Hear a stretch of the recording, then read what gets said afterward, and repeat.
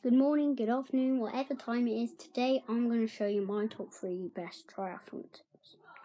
Alright, so in at number 3, which is for the swim, I'm doing one for each one. For swim, you've got to train at different paces, you've got to swim at different paces in the open water lake. So I have done I think I've done a triathlon. Not in a race, but you know what I mean, I've done one. And it's hard, real hard. I've done like loads of duathlons. Never done a aquathlon, but I don't really give a damn in that. So, yeah, it's so much better if you can train at different paces. And then swim, you gotta, mostly you're gonna be swimming in the pool, as you all know. But when it comes, sometimes, yeah, you don't want to be afraid of the open water on the day, so yeah, you don't want to be afraid of the open water on the day. So if you can train a bit in open water, like when you go onto the beach, you can swim there. But you've got to always, say you're around 10 metres off someone in the swim, that 10 metres could be costly, I don't know, I've got to get back in. And they're just going at the same pace all the time, or they're changing paces. Whichever one they're doing, you just got to go that slightest bit more.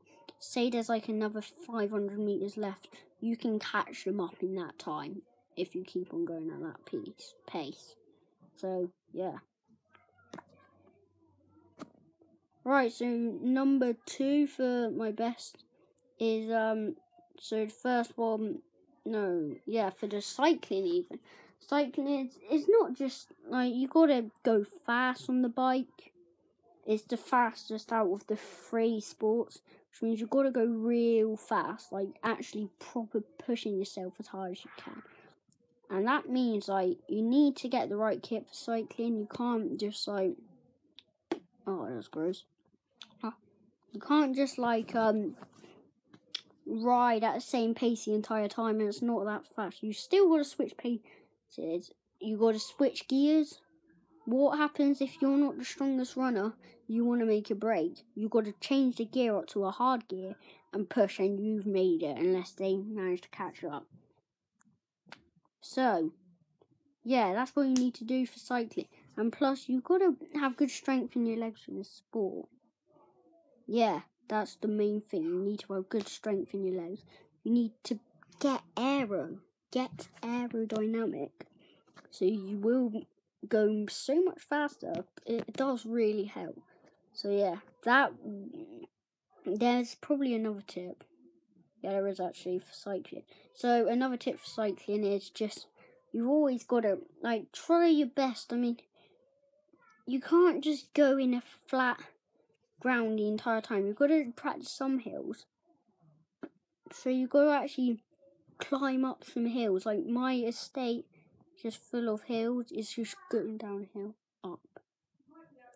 See you later.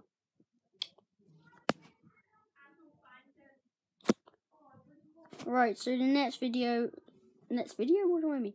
The next tip is for running. So running is, you need to have a good pair of running shoes, and can't just have like a normal pair. You need to run in good shorts.